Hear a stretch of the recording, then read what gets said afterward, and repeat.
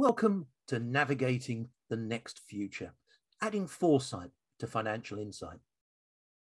Often, I think, we think about the top issues facing the accounting industry in 2022, let's say. But shouldn't the starting point be the top issues facing accounting industry clients, so that we can better understand their challenges and help to deliver better solutions? So let's start by looking at the wider world, the world we all operate in, because we know that it's increasingly subject to significant change, don't we? Our focus is very often on the potential implications of new emerging technology, exponential technology developments, things like artificial intelligence, robotics, 3D printing, augmented and virtual reality. But it's important to remember that political, economic, and social changes are also happening at breakneck speed. And when you add that with the fallout from the COVID-19 pandemic, all these things act together on life, society, and business and add to both our personal and organisational sense of uncertainty. The challenge is to navigate the next future and to make sense of an increasingly uncertain future so we can help our clients and ourselves better. So what I want to do during the next 30 minutes or so is, first of all, underline what I see as part of the leadership challenge. Secondly, I want to think about some future change context and future change drivers, and I'll use a STEEP framework for that.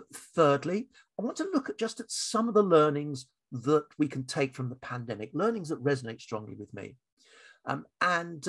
Fourthly, I want to explore what foresight can tell us and how about the future. Then we'll conclude with 5 ways we can navigate the next future. So do have in mind as we go through this, how you might support your clients given the backdrop I'm going to describe. But let's start with what it means for us to face such uncertainty and such complexity, because I think what it does, it creates time for extraordinary financial leadership. And what I mean by that is that in the past, we've really been able to have a fair degree of certainty about how the future is going to play out. And that's allowed us to reach consensus, to come to agreement quite easily about what we think we're going to need to do. That's the realm of ordinary leadership, of tame problems, if you like. But increasingly, we're far from certain about the future. And what that does, it makes it much harder to reach consensus, to come to agreement about the way ahead. This is what I mean about extraordinary leadership, about this being a time for extraordinary financial leadership.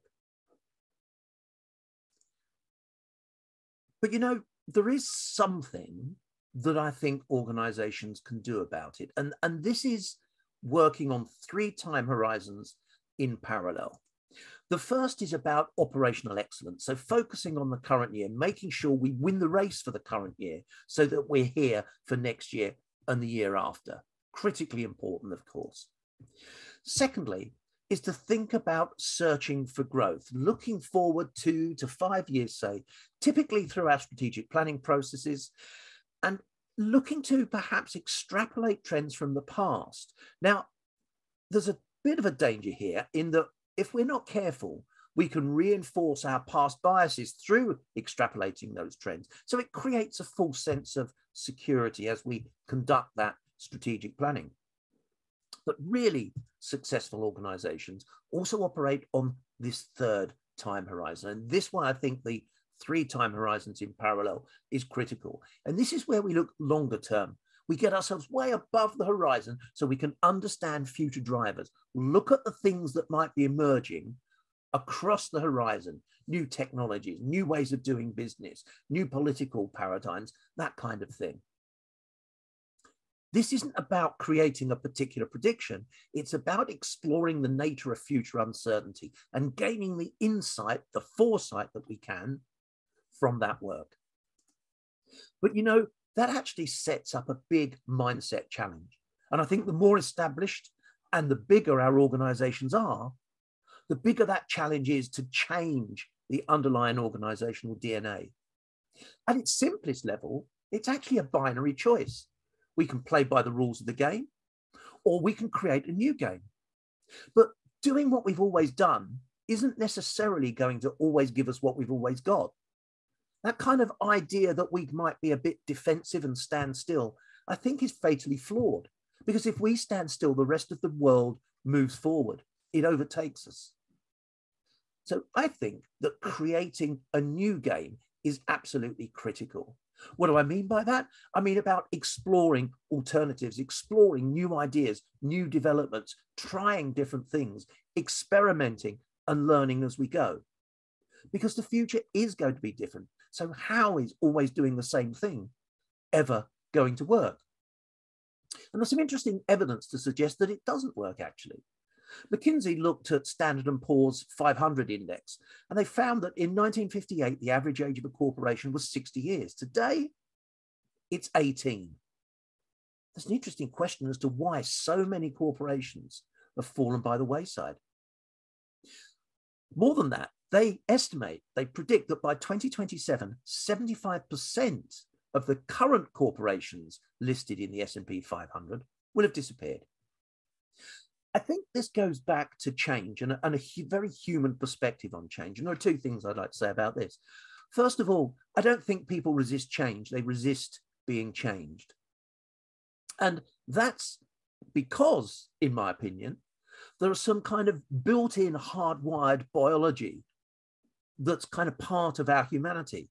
And it's our limbic systems. And our limbic systems are designed to make us prefer familiarity, to make us prefer consistency, where there's safety. And it takes us away from the uncertainty. That creates more complexity. It creates a fear. So our limbic systems is part of our basic biology that takes us away from change. So what I've done there is looked at just a snapshot, a couple of the important, what I think are the important leadership challenges to help us to navigate to the next future. Let's now look at some macro future drivers using the STEEP framework. And the first characteristic, or the first category I want to get to, is social and societal shifts. So what am I thinking about here? Well, I'm thinking about things like social developments, including demographics, declining values, the changing nature of religion and how religion plays a part in our lives or not, lifestyle shifts, the way our perspectives on values change, what we mean by family, migration patterns, even consumer behavior, and the kind of the overarching element here, I think, of urbanization. And what that does, that sets up a challenge for societal system redesign, things like healthcare, education, the opportunities for universal basic income and services. Let's now think about the T of STEEP, technology, and particularly the exponential development of technology. Now, here, as well as the individual technologies, I'm thinking about factors like innovation, about communication, energy, transport, research and development, and how these ideas are impacted by patent regulations and the life cycle of products. But our emerging technology landscape really is quite extraordinary. And it's a very different technology landscape than we've ever seen before in human history. Just think about it. 3D printing and 4D printing, atomically precise manufacturing, nanotechnology, quantum computing, extended reality technologies like augmented reality, virtual reality, haptics, the metaverse. Think about blockchain and cryptocurrencies. Think about synthetic biology, human enhancement, robotics and drones. And the group of technologies that I think tie many of those together, artificial intelligence and machine learning. And this is what makes what's going to happen in our next future very different, such a radical change than we've ever seen before. The first E is about environmental imperatives. So the environment, climate change, biodiversity. So if we think about climate change and the causes of climate change, we're obviously talking about reducing our reliance on fossil fuels, thinking about how we create energy, how we generate it, how we use it, how we get around the world, mitigation technologies to help us protect our world, from the ravages of increasing natural disasters. Things like biodiversity protection. And the example here I'd use is pollinators, the critical importance of pollinators, pollinating insects to agriculture.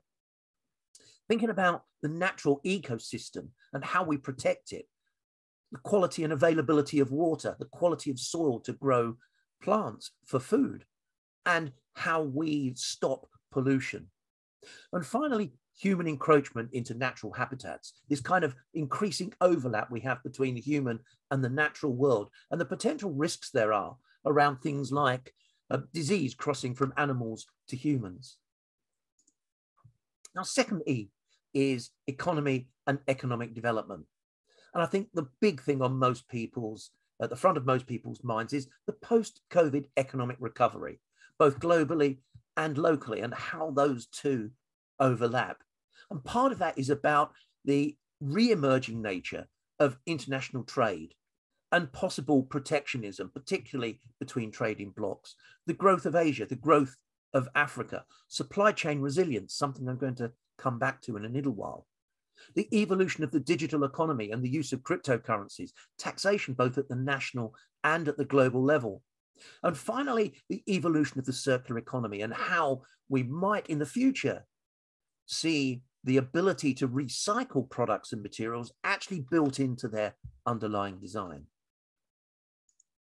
And finally, the P for political. We have to acknowledge initially the B word. Brexit's not completely done and dusted yet.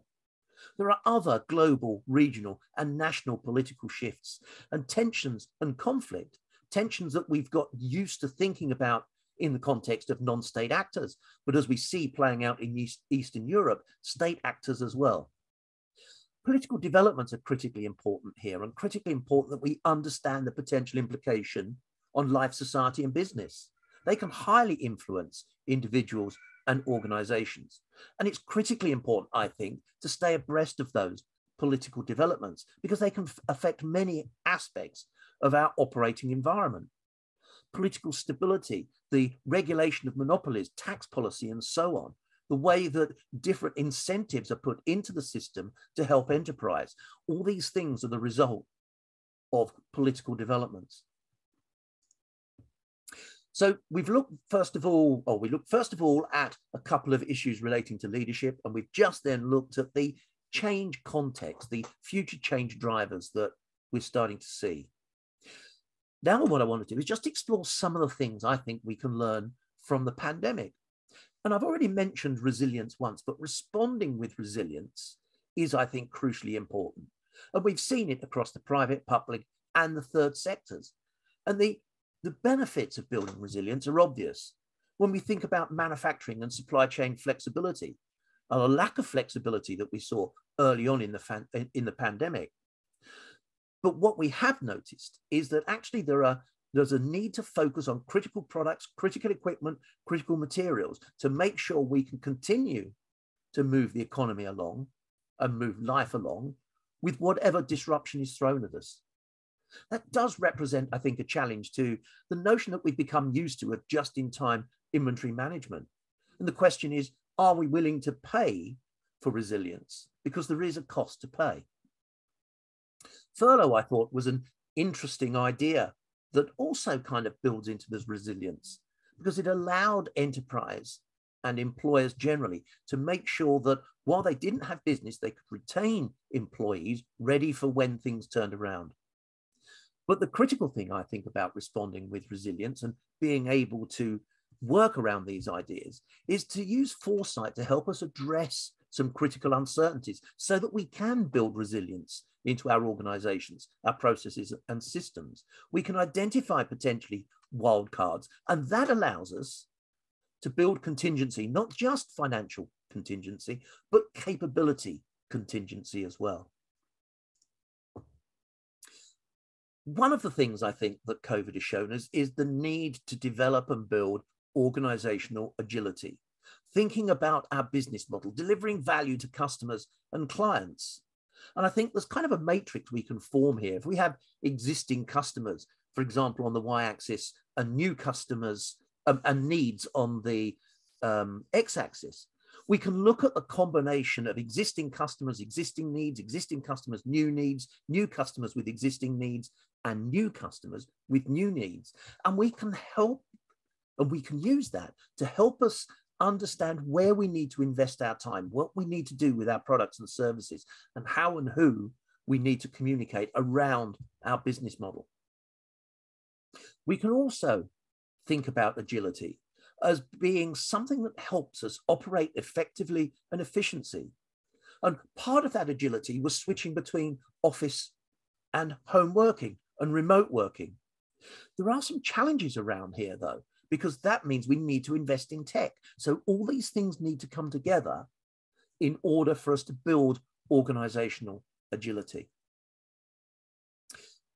There's also some interesting trends around urbanization and a question as to whether, in some respects, the urbanization trend we've been seeing is being reversed. So typically, futurists and forecasters have made the assumption that something like 3/4 of the global population could be urbanized by 2050. Has the pandemic changed that? There's certainly some evidence to suggest that things like fear of viral infection and remote working is actually driving this possible reversal. We're starting to see it emerge potentially in house price increases 2 hours away from urban centers. But the second and third order effects here are potentially very important because they change, first of all, how we view our homes and what our homes provides. Safety for our families, but also a safe place to work. The idea that reversal of urbanization could be something that hits us in the near and midterm also affects our ability to impact and recruit talent effectively. Then there's also the issue of how remote working changes the relationship between employer and employee. It brings up issues of trust, of supervision, of management, of focusing on outputs rather than presenteeism. And finally, if we wrap all these things together, poses a question. Do we want to restore the old order, or do we want to go for a total system reboot? So is there an opportunity here for us to look at some of the accelerated changes we've seen through the pandemic, reflect on them, think about the lessons learned, and use that insight to consider our options going forward? Never waste a good crisis, as the saying has it. So we've now explored some of the things we can learn from the pandemic. Before that, we looked at some of the future change drivers. And right at the top, we started with some of the leadership challenges. So what I want to do now is just think about what can Foresight tell us about the future and how. Let's start by thinking about what Foresight is. And Foresight is a range of tools and techniques to help us explore the future. It's a structured process that involves critical thinking and very often is applicable across a wide range of factors, which is why using something like PEST or STEEP or Steeple, one of those frameworks, is really important when we start to think about Foresight. Let's just have a quick look at some of the tools and when and where we would use them. This isn't an exhaustive list, and I'd really encourage you to look at the range of different Foresight tools and make sure that you pick the right one. So the obvious one, and the first one that most people go to, is trend analysis, looking at trends, which is particularly useful when we're looking into the near term, because we see visible evidence of the trend's direction of travel. Something might be growing, it might be becoming more frequent, it might be in decline, but there's clear evidence of the trend's trajectory. And we can use that evidence to extrapolate that trend into the future. But just be cautious about extrapolating trends, because they use the past history to determine the future outcome. And what we don't know is whether there are other trends or other things that we might not have seen that will affect the performance of that trend. That's where horizon scanning comes in. Horizon scanning is particularly useful for the mid to long term. And here we look for developments, scenarios, weak signals, wildcards, where there's indication of something different happening in the future, but limited evidence. We think it might be highly impactful, but it's also uncertain. But it must be plausible as well. The third tool I wanted to talk about, and we'll drill down into this in a little bit more detail, is scenario planning, scenario development. And here what we're doing, we're looking mid to long term to create a view of the future, to create plausible storylines about how the future might play out. We combine future factors, things like driving forces, trends, horizon scanning insights, to get a sense of the longer term future. Scenarios are not about creating a prediction or multiple predictions. They're about creating plausible storylines. So plausible and plural storylines. And this range of storylines help us think about uncertainty in the future and what we might do in any of those different storylines. So what I'm going to do now is just to briefly explore 4 scenarios that I was involved with putting together for a book we published in 2020. So these particular storylines, these 4 scenarios, were created by looking at the intersection between 2 driving forces. The post-pandemic economic recovery. Would we see a deep and prolonged downturn, or would we see a robust economic rebound? And containment and management of the COVID-19 pandemic. Would we see a poorly contained pandemic, or would we see eradication of the pandemic? And we created 4 future worlds. The first was called the VIP economy. And the VIP economy saw a poorly contained pandemic and a vibrant economic rebound. In this future, we see the exacerbation of the already existing divides and inequalities. There's a bleak global picture. The wealthier nations continue to ensure their populations have access to the appropriate testing, treatment, and vaccinations with limited availability for the rest of the world. Social distancing measures put in place in many countries to protect the middle class and wealthy from those in poorer areas leave more densely populated areas with higher infection rates, particularly for the new variants of COVID. Governments in developed economies do emphasize the need to reboot economies, and enterprise is at the heart of that economic recovery. But travel bans continue to be imposed on those countries who continue to struggle to contain COVID. Our second scenario might be considered to be the utopian future of the 4. Here we have inclusive abundance. We see eradication of the pandemic and a vibrant economic rebound. Those in power accept that the COVID pandemic is an opportunity to innovate and transform in response to the pandemic. Alongside testing, treatment, and vaccination, a globally inclusive regeneration around the UN Sustainable Development Goals becomes the chosen way forward, and it finds its way into national government policies around the world. Science and technology are seen as central to a new agenda helping us protect society against future pandemics. Mechanisms such as universal basic income and services are used much more readily than they ever thought possible in the past as a temporary measure to support those in need across society. Our third scenario is safe but hungry. And here we see eradication of the pandemic and a deep and prolonged downturn.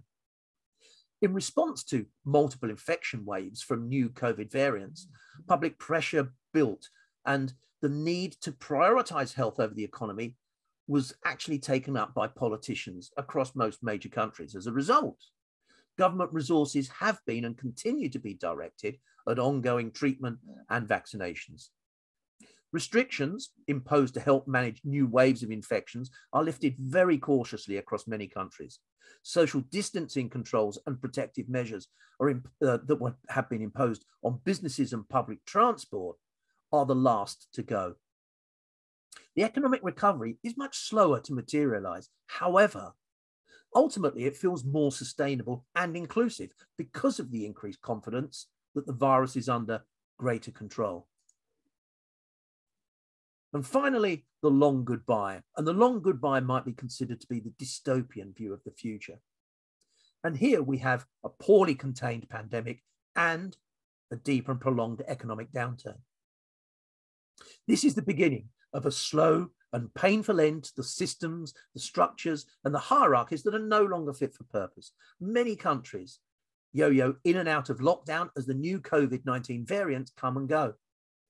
Major economies, including the US, fail to adequately control the situation, leading to a very slow decline in infections, punctuated by periodic peaks. Domestic recovery and global trade are hampered, and some nations are fearful of opening their borders to foreign visitors. Reluctance to work to global solution leads to ongoing infection spikes, with many countries unable to keep pace with new variants. Now, the critical thing here that I'll repeat is that these four scenarios are not necessarily mutually exclusive, but they are plausible and they allow us to think, so what might each of these scenarios mean for our organizations in the future? What are the things that we might need to put in place? What are the contingencies that we might need to make? How do we develop agility within the organization to ensure our success across each of these four scenarios? So how do we navigate the next future? Here are 5 ways we might do that. Firstly, understand the context of future change. Use something like a STEEP framework and look at those different drivers of change that we're already starting to see that could have a significant impact across life, society, and business in the future. It's important to do that to understand the outside world, because that's the landscape we'll be operating within. 2, build on that insight and use foresight to think about the implications of future change. Explore the uncertainty, because that helps us develop resilience and agility. 3, focus on developing cycles of experimentation and learning, because doing what we've always done and getting what we've always got is not sustainable for our long-term future. We have to think differently. We have to try new ideas. We have to put those ideas into practice. We have to come up with a new game to be successful. 4, help clients to evaluate potential risks and opportunities that we see through understanding those change drivers, understanding the potential implications of foresight, and looking at the results of our experiments and our learning. And 5, challenge our traditional mindsets about what success is, how we get to success, where we should future, and how we embrace the opportunities, as well as mitigate against the risks that exist within our uncertain future. Thank you for listening. I do hope you enjoyed that. I do hope it was useful. If you want to get in touch with me, then you can find me in all the usual places, or you can email me at steve@informingchoices.com. Thank you.